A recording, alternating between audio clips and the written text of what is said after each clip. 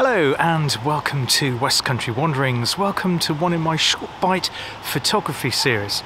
I'm here in the city of the Bath. That there is the Kennet and Avon Canal, which we've covered a few times. We will be covering again in one of my canal series.